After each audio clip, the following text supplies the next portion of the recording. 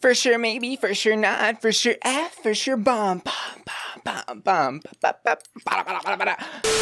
Coulee. It's me, Bussy, and welcome back to Hat or Rat. And today we'll be reviewing the premiere of RuPaul's Drag Race All-Star Season 7. Queens that haven't entered the workroom in 10 years are here, and I'm dressed like a scene queen. Life's finally coming full circle. In the premiere episode, RuPaul challenged our winners, Stripe Versus and Choreo, for a collaboration on RuPaul's new song, Legends. And the runway theme was I'm Crowning.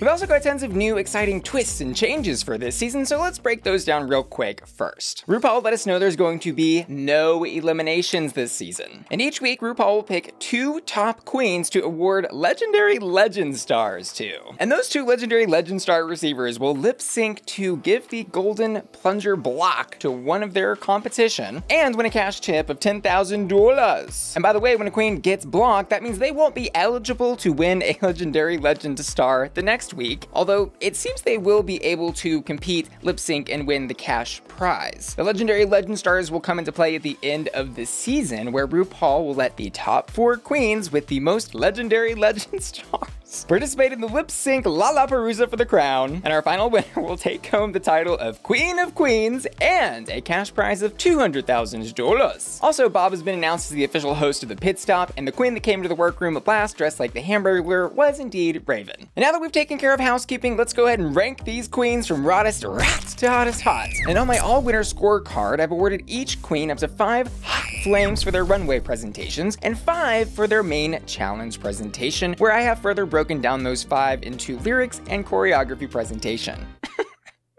Say presentation again. First up and coming in at the bottom of my list today is Yvie Oddly. In the performance, she sang, "Oddly, it's Yvie. I can't be beaten, believe me. Nope, nope, I'm freaky like Friday. I won the crown my way. And I'll make this next one look easy." Ooh. And I've awarded Yvie 2 hot flames for her challenge performance because I think the lyrics could have used a little bit more elevation. She has spent a lot of time in the past and continues to do so now, telling us how weird she is, which of course I love and appreciate, but I feel like you have to tell everyone how freaky and weird you are all of the time. It just gets a little redundant. And I wasn't looking for Yvie to show us a different side of the Oddly, but I was maybe looking for a little more cohesion between her and the rest of the group, since it was a group challenge, and I think she just kind of went out of her way to be like, look how different and strange I am with my back bends, as entertaining as they are. So I'm gonna leave it at a warming up. And grab your coloring books over on the runway. She has taken the I'm Crowning theme into like wax crayons, melted all over her body. It's a really interesting interpretation of this runway category, although I will say it was interesting to see everybody come out so opulent, elegant, and glamorous, and then to have her come out in this kind of very structured armor-esque silhouette made of crayon wax, and it was like, okay, this is very different. But if it is gonna be something so different from everybody else, I do wanna see all of the tiny pieces and parts be absolutely perfect. And you could see the undergarments beneath all that crayon wax, like on the sides and in the back, and not in a good like, ooh, look how I'm revealing this way, but more in a like, oops, this outfit isn't finished way. She also did acknowledge this look was a nod to early RuPaul punk looks from the 90s, which I did appreciate that reference. This look for me is gonna be a warming up. And next up, but first, your Scentbird scents are here. My favorite time of month. I can't wait to sniff them. Scentbird is a fragrance subscription service that allows you to try a new designer perfume, cologne, and even unisex scent from the comfort of your own home every single month. And Scentbird works directly with brands like Prada and Gucci to bring 100% hot, authentic scents directly to your doorstep. Let's see what our little scent birdie brought us this month. We've got Confessions of a Rebel, Get a Room, Layering Mandarin, Smooth Woods, Liquid Vanilla, Clary Sage Oil, and a bite of Forbidden Apple. We've also got Rag and Bone, Cypress, giving notes of cedar and vetiver, and I get entranced by the natural beauty of the woods. I also got Malin and Goats, Bergamots, which is uplifting, spicy, and brisk. And here's the tea. Designer fragrances can cost hundreds of dollars. And don't even get me started about the difficulties of picking one out. But Scentbird has solved all of that with their online quiz that can help you find new fragrances you'll love. And Scentbird's a bargain at just $16 a month for a full 30-day supply. But guess what? They've partnered with me to bring you an even hotter deal. When you click the link in the description of my video and use code BussyQ55, you'll get 55% off your first month at Scentbird, which by the way comes out to just $7 to smell like $1,000,000. You're welcome.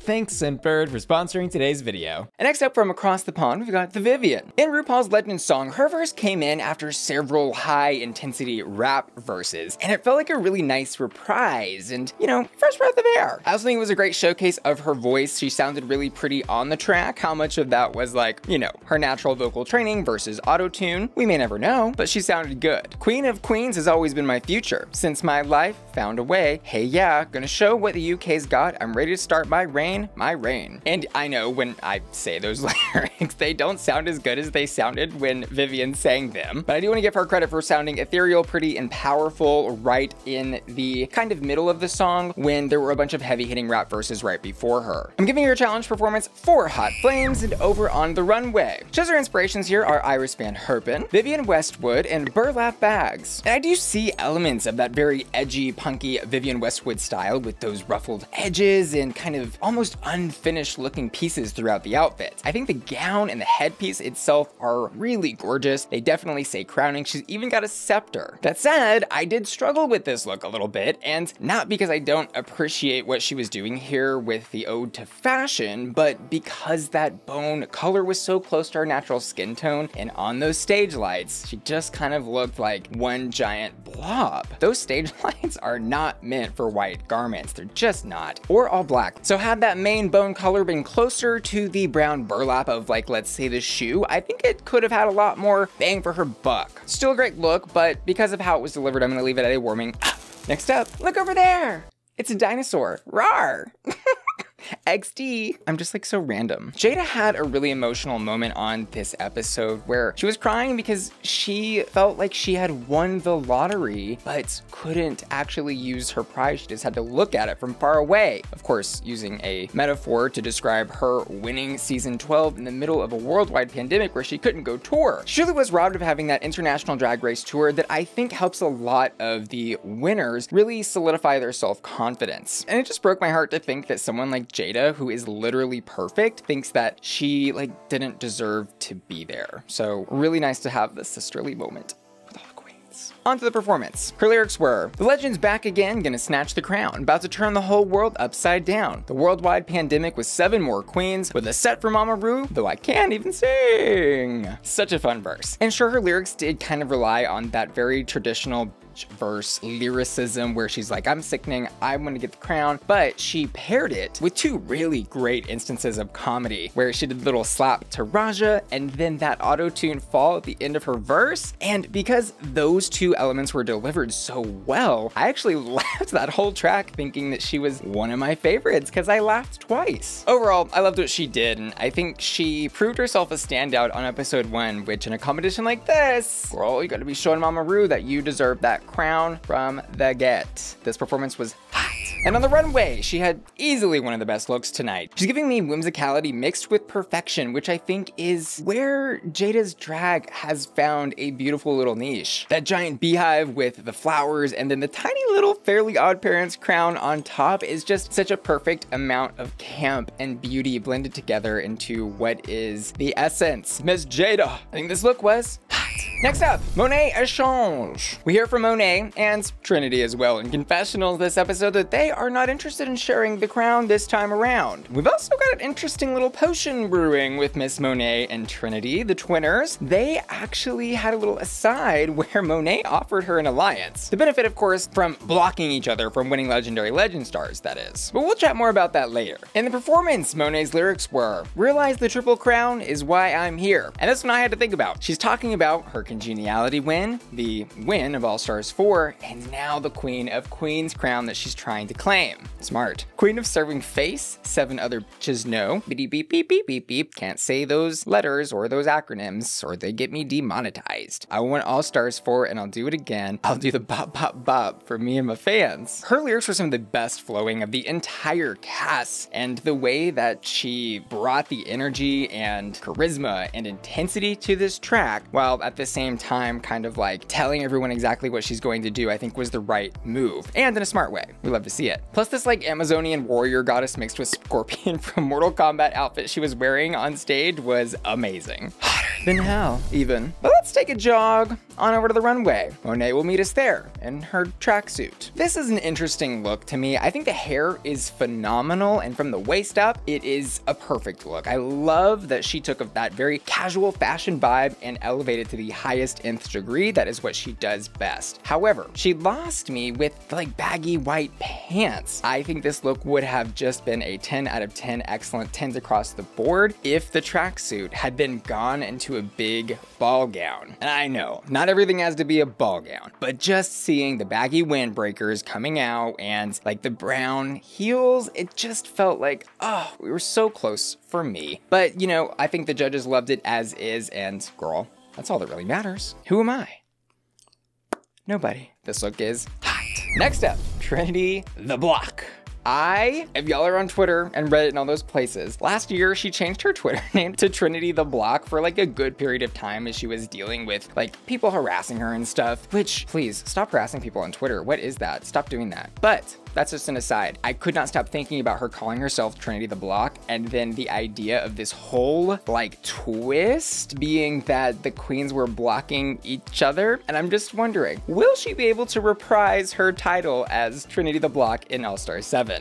To be determined. In the performance, she's saying, guess who's back here to slay again? Under my belt, count 'em, 7 wins. This southern gal on her game, body for days, make you say ooh la la. Herstory know me by name, this be more than rain. Set it on fire, yeah. And I'll be honest, her challenge performance overall, like the lyrics and the way they were delivered on the track, didn't do a lot for me. They felt almost like they were not hitting in the right parts of the song, but that's not to say there weren't some good little pieces in there, like under my belt, count 'em, 7 wins. I guess the even gaggier part was her admitting that she didn't even know her own lyrics and was struggling to keep up lip syncing them. But even though that part of her challenge performance wasn't perfect, I think she still absolutely delivered in terms of charisma and stage presence. Her challenge performance, because it was so charismatic, I am gonna give a very safe hot 2. And honestly, she may not need to tell another joke ever again after what she delivered on the runway. Wow. Blue crushed velvet dreams. This look, soft, supple, elegant, beautiful, opulent. This is like the draggiest form of drag, right? This is high pageantry mixed with the strange mind of Trinity the Tuck. I love every centimeter of this. And for everything that's going on with this, the beading, the stoning, the sequining, the giant literal like arm floaty blue crushed velvet pillow cushions on her arms, it could have been too much and too busy, but she found a way to change the different tones of blue throughout the outfit to keep it dynamic and keep your eyes going like, whoa, what's that? What's that? What's that? What's that? And the orange hair, oh, she thought about every detail. When I hear a theme like I'm crowning, this is what I want to see. This look was hot. Next up, more for Gemini. It's Raja. If you're not following Raja on Twitter, you're missing out on a daily update of the Gemini astrology horoscopes. She actually opened the verse in saying, Raja the goddess, the supreme deity, there is no rivalry, God lets you worship me, iconic style transcending he or she, refer to my pronouns as thou, drop to your knees and bow.